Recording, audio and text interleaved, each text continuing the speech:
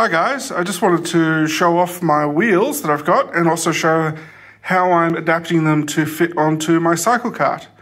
So these are the rims that I got from Dwayne through the Facebook group, so thank you so much.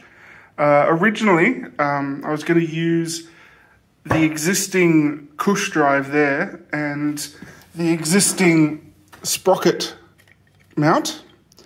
Have these little adapter plates cut out of steel, and then they would go onto the cush drive and the sprocket and the cush drive, and then I would weld a axle collar onto there, and then have to run something through the original axle so that I could actually pull it in from the other side to hold on.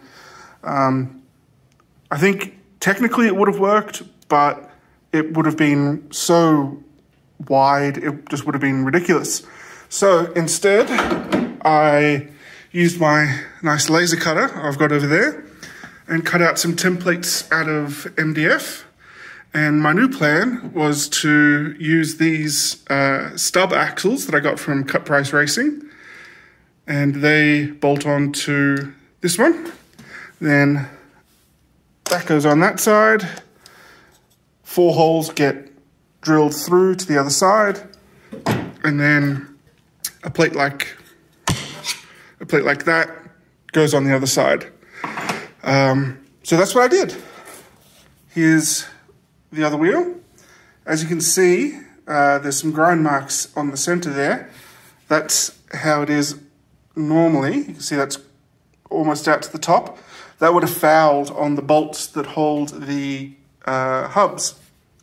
So I got my flapper wheel out, inhaled a bunch of dust and ground those down, and then drilled out the 4 holes. So now, something like that fits neatly on there, and all the pressure is being pushed onto that. And then on the other side,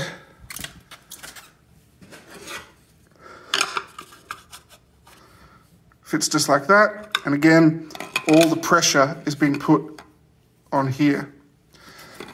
And I've already put one together, so you can see here.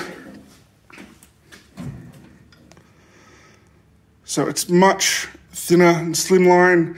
It's really clean. There's the other set there. And that's what the outside pleat will look like. Obviously, I'll probably have the bolts the other way so I don't grind off other people's legs when I run into them. Yeah, and I'll probably design some sort of plug to go in there, maybe with my initials on it to make it look fancy. There, that's it. And the front wheels, this is one of the front wheels here.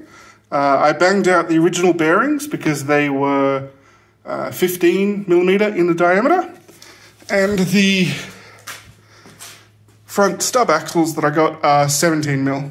So banged out the old ones, and that will slip on there all nice. Yeah, thanks.